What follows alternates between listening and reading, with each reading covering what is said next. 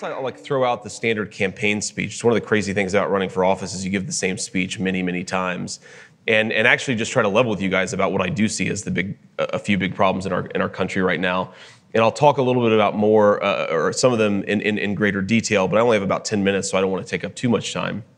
So first is, look, I think that for all of us, we're all part of the conservative movement in one form or another. I think we're leaders in business, in politics, in government and bureaucracy, wherever we actually find ourselves working. Like, this is our movement. And one of the very brute facts that we all have to confront is that we have lost every institution in American society. This is the first big challenge. So if you look at, for example, the list of the Fortune 10 CEOs in 1990, I believe every single one of them was a Republican donor, at least mildly affiliated with the right. And in 2021, if you look at that same list of people, it's a different group of people, and I think every single one of them is a major Democrat donor. So we've not just lost the academy, which we've lost for a long time. We haven't just lost the media, which has been on the side of the left for a long time. We now find ourselves in a situation where our biggest multinational corporations are active participants in the culture war on the other side. I believe Vivek Ramaswamy, a friend of mine from law school, actually is going to be here later, and I think Vivek has written the most comprehensive the most comprehensive statement about the fusion between socially progressive ideology and our big corporations. So I won't talk too much about this. I think all of you, if you can, should listen to him to speak about it, because for a long time, I'd like to say a lot of us have been talking about this problem, but it's really been a few of us over the past few years who have recognized that the big corporations have really turned against conservatives in a very big and powerful way. And we see this in a number of different ways. One is recently this Texas abortion law. Okay, Texas tries to pass a law that protects the right of the unborn to live their lives. And set aside the legal technicalities about whether that law is ultimately going to survive legal challenges. I don't know. I went to law school, but I went to Leo Law School, so I'm not a very good lawyer. But the fundamental problem revealed itself because virtually every major big corporation in this country felt the need to issue a statement in support of not the unborn babies, but in support of people who might want to abort them. A few major corporations actually put a lot of money behind the effort to make it easier to achieve an abortion. And the one CEO that I'm aware of, a medium-sized tech company who actually spoke up on behalf of the unborn, was fired 3 days later after he issued a statement. Like, if we're unwilling to make companies that are taking the side of the left in the culture wars feel real economic pain, then we're not serious about winning the culture war. And so that is challenge number one.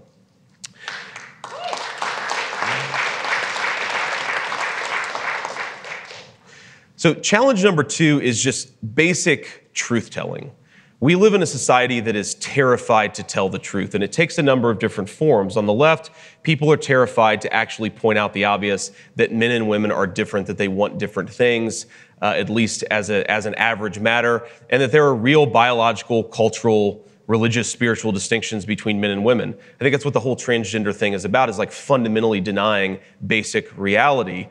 That's a problem, that you can't speak the truth. But it actually takes a different form on the right, which is, I think, those of us in this room especially, people who have been trained in conservative institutions as part of the conservative movement, we've lost our ability to even think about some of the big challenges, because we sort of want to speak in this politician or bureaucratic gobbledygook instead of being very honest about what's really going on. So a couple of examples of this. Recently, of course, we have this terrible disaster in Afghanistan, and I understand that I myself have participated in this movement to blame the Biden administration for the terrible chaos in Afghanistan, but too few conservatives are willing to admit or even acknowledge that 3 months ago, it wasn't just Biden. It was the chairman of the Joint Chiefs of Staff. It was some of our military leaders that were talking about white rage in the military, the terrible scourge of white rage in the military, even as they were presiding over a massive disaster in Afghanistan. I served in the Marine Corps. I was an enlisted guy, and so I didn't talk to the top-level brass that often. But one of the most consistent things you would hear when you met a real Marine colonel, when you met a guy that the troops, the enlisted guys, really loved, is people would say, well, he'll never become a four-star because he's not political enough. Well, why is our bureaucracy so broken that some of our best military leaders are actually prevented from becoming four-star generals instead of encouraged to become four-star generals. There is something broken, not just about the Biden administration's foreign policy. Yes, it is broken. Yes, we should talk about it. But the entire Pentagon bureaucracy is itself broken. I talked to a doctor in Ohio. I'm running for Senate, so I talked to a lot of people in Ohio. And I talked to a doctor a few weeks ago who is terrified that if he speaks out against gender reassignment therapies at his hospital, he's going to get fired, right? Speaking the truth, saying the obvious things is really important in this moment, and we all have to do that. We have to do it in our businesses, in our personal lives, just being honest. Don't fall for the consultant lines. Don't fall for the gobbledygook. Actually just speak in direct truth. We have a society that's terrified of it, and that's why we need more people to actually do it. And the third challenge I want to talk about is we're horrified in this country. And I see it on both the left and the right. We're horrified of unconventional people who say and believe unconventional things. I got myself into a little hot water last week because I made what seemed to me a plainly obvious observation that Alex Jones, the InfoWars guy, is a better source of information than Rachel Maddow, the MSNBC gal. Now, some people said, well, JD, you're just trolling. Well, yeah, of course I was just trolling. But that doesn't mean what I said is in any way untrue, right? I mean, look, I think there's a not terrible chance that one of you is going to be sharing, cell block 12A in Premier Harris's prison detention camp in a few years. If we're going to all end up in that place, we might as well have a little fun while we get there. It's okay to troll when you make and speak fundamental truths. But look, I do think what I said was correct. Yeah, I was trolling. I was also speaking a truth. Because look, if you listen to Rachel Maddow every night, the basic worldview that you have is that like MAGA grandmas who have family dinners on Sunday and bake apple pies for their family are about to start a violent insurrection against this country. But if you listen to Alex Jones every day, you would believe that a transnational financial elite controls things in our country, that they hate our society, and oh, by the way, a lot of them are probably sex perverts too. Sorry, ladies and gentlemen, that's actually a hell of a lot more true than Rachel Maddow's view of society. But then the second criticism that I get is, well, he's a crazy conspiracist, right? He doesn't believe that 9/11 actually happened, or he believed 9/11 was an inside job. And look, I understand this desire to not be called terrible names. It's like, yeah, okay, this person believes crazy things, but I bet if you're being honest with yourself, every single person in this room believes at least something that's a little crazy, right? I mean, I believe the devil is real and that he works terrible things in our society. That's a crazy conspiracy theory to a lot of very well-educated people in this country right now. Even though, of course, they participated in it without knowing about it, but that's a separate matter. But, like, ladies and gentlemen, the most important truths often come from people who are crazy 60% of the time, but they're right 40% of the time. I don't know Elon Musk very well. I know him a little bit. I've had a couple of private conversations with him. Elon Musk believes some crazy stuff. I'm very close friends with Peter Thiel. I think Peter Thiel is one of the most important sources of non-conventional truth in our society. Peter Thiel believes some things that are considered crazy by opinion makers. We have to get away from this weird tension that we feel in our chest when somebody says, this person believes something crazy, therefore you must denounce them. One of the weirdest things that happened, I'm in Ohio. It's funny because I think we're in her district right now. But I'm regularly asked by donors in Ohio whether I'd be willing to denounce MTG, Marjorie Taylor Greene, the congressman from, if not this part of Georgia, at least close by. And I would say, why? Why do you want me to denounce this person? Well, she believes these crazy things. Who cares? Believing crazy things is not the mark of whether somebody should be rejected. Believing important truths should be the mark of whether we accept somebody. And if they believe some crazy things on the side, that's fine. We need to be okay with non-conventional people. This is a big problem for you in this room. This is the last point that I'll make. We are trained among elite circles. If you go to elite institutions, if you study at elite places, we are trained to reject anything that falls out of a very narrow Overton window. But if we've just learned anything in the last year and a half, I mean, a year ago, it was a pretty crazy truth, the idea that maybe the coronavirus came from a Wuhan lab, not from like some random dude's bat soup, right? Turns out that was probably true. A lot of the things that are ultimately going to get revealed as truths are going to be advocated originally by crazy people. Doesn't mean you have to be best friends with them. Doesn't mean you have to defend their craziest views. But by all means, if this movement is going to survive, we need to speak for truth. And that means standing up for non-conventional people, even when they sometimes say things that we disagree with. The final point that I'll make is, look, we have very real challenges in this country. And it's easy to get pessimistic about what's going on. It's easy to feel a certain lack of hope about the future. But if this movement is going to survive, it's going to require leaders like the type of people who exist in this room. And so I thank you all for being here. I thank you all for having me. And importantly, the last and very final point that I'll leave you with is that we are part of a movement, okay? Many of you in this room either currently do or will sit at the head of the movement. You'll serve in the organizations, in the think tanks, in the businesses, in the governments that actually enact the policy of this movement. But don't forget that there are a lot of people out there who may not agree with us on every issue, who may not agree with you on every issue, who may not always talk the way that you talk about issues, but they are part of our movement. Right after the 2008 financial crisis, I saw a poll that a large segment of the Democratic base believed that the Jews caused the financial crisis, right? The media did not demand that the leaders of the Democratic Party reject every single member of the Democratic base because a lot of them believed the Jews caused the financial crisis. Don't take the bait that disconnects us from our own voters and our own people. Just because you don't always agree with them, just because they don't talk the way that you talk, they are our people. And if this movement exists for any reason, it's to defend them, to advance their interests, and to make it sure that they can live a good life in this country too. Thank you. Thanks, man.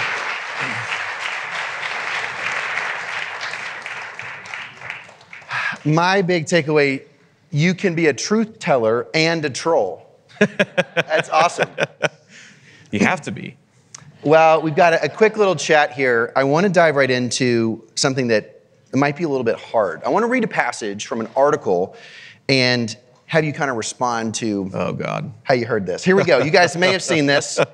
This morning's about in the arena, guys, and we talked about last night. When you're in the arena, it's some cases literal, some cases metaphorical, blood and sweat. How about this blood and sweat? This is a passage, guys. Millions of people read this. Opening paragraph. What do we call a man who turns on everything he once claimed to believe? For a practitioner of petty and self-serving duplicity, we use sellout or backstabber. For grand betrayals of weightier loyalties, country and faith, we invoke the more solemn terms of traitor or apostate. That's the opening paragraph in The Atlantic 2 months ago. Tom Nichols on a piece called The Moral Collapse of J.D. Vance. Take us to...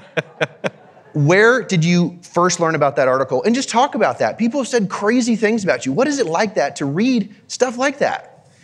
Yeah, well, first of all, a lot of it I don't read. And, when I was thinking about running for the Senate, one of the first people that I actually had my wife talk to was Tucker Carlson. And, Tucker, I think, is one of the most important leaders in our movement. And one of the things that Tucker told my wife is, if you read everything that they write about him, and you try to assume that it's in good faith, it's going to destroy your life. And if that's true for my wife, I think it's definitely true for me, right? And so I've certainly heard about that article because so many people have shared it. And if I hadn't heard about it, I guess you just told me about it right now. Sorry. But I guess that, the thing that bothers me about this is, look, I've clearly, I changed my mind on things, right? And I changed my mind on Donald Trump. I did not like Donald Trump in 2016. I, pretty enthusiastically supported him in 2020, both with my vote, but also going out on there on TV and defending certain parts of his policy agenda. And I think that what is true about Tom Nichols and true about a lot of, anti-Trump conservatives or liberals and their criticism of me is that it's not offered in good faith. They don't actually care about the arguments that I'm making. They don't actually care if I maybe really did change my mind. They don't care about the fact that, if you paid attention to what I was saying 3 years ago, it was pretty obvious where I was coming down on a lot of these things. They just see it as an opportunity to deploy a powerful argument against a political enemy. And I unfortunately think there's something to learn about this. I don't think that we want to take all of the bait of the left or follow their tactics all the time. But I think about this a lot. with the accusation of racism that gets thrown around. And obviously racism is out there and it's bad. I really don't like judging people based on the color of their skin. I think we should reject it. But if you look at how frequently progressives deploy the term racist against just normal conservatives, right? You start to realize they don't give a damn about minorities or ethnic groups of any particular part. They realize that the American people are compassionate and they want to use that compassion as a rhetorical weapon against arguments that will reduce their power. That's what's really going on. I think that's true for a lot of arguments that our opposition makes, is they don't actually believe the same things that they say they believe. They know that we often do. And so they're trying to use our good faith against us. I try not to let them. Well, I hope I didn't break that news story to you. You did not. No, trust me. A little awkward now. I am well aware that Tom Nichols is not a fan of me. Okay, let's go back a little bit. So you have, in some sense, earlier in your career trajectory, some similarity to some Teneans. You go to Yale Law School. You're working for Peter Thiel. You're kind of at a hedge fund. Then you choose to write a book. And then you're starting your own venture capital firm, and you choose to run for office. I think a lot of us here might be in kind of more traditional careers in the marketplace, investing or running a company, and sort of think like, how should I get in the arena? And just to be clear, running a company can totally be in the arena. Absolutely. So one's not better than the other. But just wrestle through that a little bit. You and your wife processing that, you kind of started down this path, you chose. How did you process that? Yeah, I mean, a lot of it is just the opportunities that are presented, right? And so I really knew I didn't want to be a corporate lawyer, and right at the time that I was thinking I didn't want to be a corporate lawyer, I got introduced to Peter Thiel, right? So Peter Thiel offered me a job. So then I'm in Silicon Valley, the book comes out, I was sort of working on the book part-time, really. It was never something that I did full-time. The book took off like crazy. There were sort of opportunities to launch my own fund, and so I did that, right? And that's kind of how that happened. A lot of it is just the opportunities that present themselves. I've been talking a lot about politics and public policy the last 5 years, and then a senator in my home state decides to retire, leaving open what is increasingly a red state Senate seat in the state of Ohio. So like a lot of things, it's just the opportunities present themselves, and I think you have to be willing to walk through the door. But if we're trying to translate that into useful advice, because obviously different opportunities open for different people at different times, I really do think that in the business world especially, we need more passionate conservatives, people who actually have the courage of their convictions. There are all of these things that I'm very hopeful about, but one of the things that really does worry me is that we have very few oligarchs on our side. And I don't mean just rich people. I mean people who are smart about deploying their resources in a way that advances the cause. Maybe only Peter Thiel on our side, I think. Maybe a few others. Right. The left has a lot of oligarchs. They have Bloomberg, they have Soros, they have Gates. They have very wealthy people who aren't just rich, they're very smart about accomplishing their objectives with their resources. We need a lot of that. Yeah. We need a lot of it so that young conservatives have places to work where they can actually speak their values, but we also just need resources to fund the institutions that will be necessary so that the next time we really get a chance at governing, we really take advantage of that shot, because the left has shown over the past couple of months that they really don't want to give us that shot ever again, and I don't think that impulse is going to change. Hey, my team just let me know Breakout 107 is now becoming an oligarch. So if you guys want to check that out, there's a how-to guide. Hey, about a month ago, we had a fun chance. I called JD. I said, hey, I'm driving through Ohio with my son on a road trip, and we got to walk with you in a July 4th parade. It's fun. Which was a really cool opportunity. There was a line from a woman who was there for the parade that I want to get your feedback on that I appreciated. She said, JD, I love your book and I hate your party. Talk a little bit about, when your book came out, tens of millions of people read it. It just spoke to the situation of working class Americans, of hollowed out small towns, and I think in a lot of ways set off a lot of these more, some would say populist conversations in the movement. A lot of those people are trying to figure out, are they Republicans? React to that line. When someone says, I love you in the book, but not the party. Yeah, I remember that woman very well, and the problem is, that woman could have two viewpoints, and because we were literally still marching in the parade, it was towards the end, right? Yeah. Like I had to run off and keep on going. But she could have been one of two types. She could have been like a moderate Democrat and this is in Lebanon. There aren't a lot of Democrats left in Lebanon, so I don't think she was of this type. But she could have been a moderate Democrat who maybe, liked the book for one reason or another, but just really hates the party, right? Those people, tough to reach. You got to try. I definitely want to be a candidate for as many people as possible. But very often what I find in that is, like, she really loved the book, and, she doesn't watch mainstream news. She doesn't even watch like Fox News or Newsmax. Like, her main source of news is Steve Bannon's War Room, right? And she hates the party, right? But she loves the movement. She loves the ideas. She really cares about her country. And I think that we have to accept that is one issue that exists in our movement right now, is a relatively disconnected, very discouraged group of people who feel burnt out after 2020 and they don't see a path forward. They don't see leaders actually offering solutions to their problems. Like, oh my God, this guy who defended this Texas abortion bill just got fired. What do we do about that, right? And so I do think that a lot of our people, a real concern that I have is they feel discouraged, and we've got to energize and provide folks a little bit of hope, because the energy is there. We just have to actually marshal it and send it in the right direction.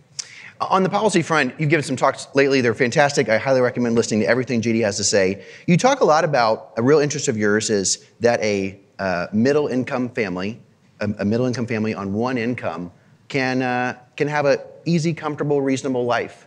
And in some sense, like, duh, haven't Republicans been saying that for a long time? But some might, look at the 8 years of George W. Bush and say, W was probably saying some of the same things, but we get into Iraq, we get into Afghanistan, we grow the size of the federal government. So when you talk about the flourishing of this middle-class family, what are the levers here? What are the things you'd actually materially change to make that life more possible? Yeah, it's interesting. Somebody sent me, was it yesterday or the day before, this sort of policy briefing from the Family Research Council, Tony Perkins' group in the late 90s. And I was looking at it, and it was so crazy to me how similar that is to a lot of the issues that those of us on sort of the populist right are talking about. It was anti-normalization of trade relations with China. It was anti-free trade. It was pro-family policy. It was super hard restrictionist on immigration. There's just a lot of interesting stuff in there. And it made you realize that I think maybe George W. Bush was a really big missed opportunity, because a lot of these ideas were percolating in the movement, and it just didn't really ultimately materialize. So I guess I think that look, the basic principle of we want normal people to be able to live a good life in this country. We want people to be able to support themselves on a single middle class wage. I mean, it actually includes a lot of stuff that's unspoken, right? Okay, a single middle class wage, that means we need really good jobs for middle class people. It also means that we need people who can speak their mind at their workplace without getting fired, right? That's an important cultural concept to, I think, economic stability. I think it means that we need something like traditional families, right? And I've got a dear friend who's a very socially conservative guy. He's a stay-at-home dad. His wife works. I'm not saying it's always going to be the man working, the woman not working, but you really do need a two-parent household if the single-income model is going to work out really well. So there's a lot built into that assumption, a lot of policy levers that I think we can push and pull on to make it more possible to happen. But I think that should be our guiding light. And so many, I think, normie Republicans hear folks like us, right? Probably, I assume, very well-educated room, a lot of fancy credentials. We love to talk about, Locke and Montesquieu and Hayek and Friedman. We love to talk about like these big ideas and abstract principles, but most people deal with politics at the level of, I really love my country and I want to be able to live a good life here. Yeah. You've given me some glimpses of this. I want you to share with the crew the experience around, you write this book and you get this call about doing the movie. Would you take us to that dinner with your family where you guys were meeting the cast? Oh, yeah. So got a lot of calls from producers. I didn't want to do a movie out of the book. I just felt a little bit worried that you give it off to somebody and it becomes something that you don't control anymore. And it was funny because I started talking to my family about it. My family that was sort of pretty apprehensive about the book and a lot of difficult conversations, as people who've read the book can probably appreciate, they were all just like, are you kidding me? We should definitely do a movie, right? Because I was like, okay. Okay, real quick. So we're marching in the parade. JD's family was there, and it's your sister from California.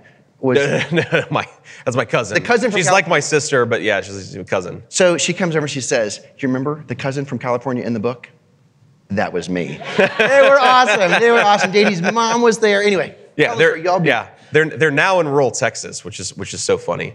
So, hey ho. But you know, we basically like what we try to do. I mean, you know, I had this conversation with Ron Howard. I really liked him. I didn't like most of the producers that I talked about, and he just, you know, he's like, I really want to tell a story about like normal Americans who are struggling in like the post-industrial era. Like, I don't feel like many stories have been told on the big screen about families like that. He was really into the idea, really was into the relationship between my mom and my grandma, which is, I think, a very perceptive way to read the book, that it's really about the interaction between my mom and my grandma in a lot of ways.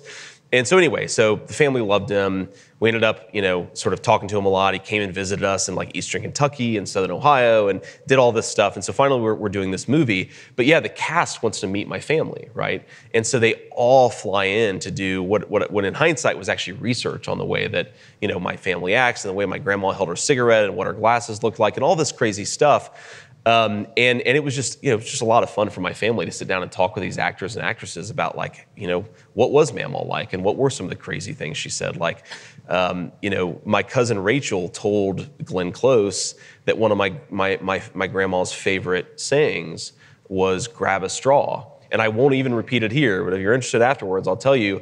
But it's just incredibly vulgar. And I guess, like, people have told me that Glenn Close will sometimes say to people, like, "grab a straw," because she thought this was just the most hilarious thing that she had ever heard anybody say.